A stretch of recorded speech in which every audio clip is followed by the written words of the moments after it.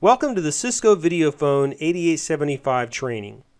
First, we're going to look at call forward.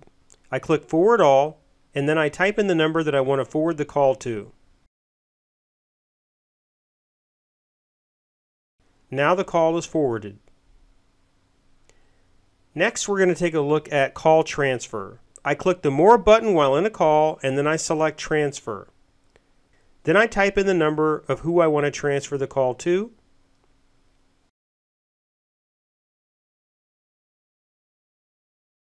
And then I click the Transfer button.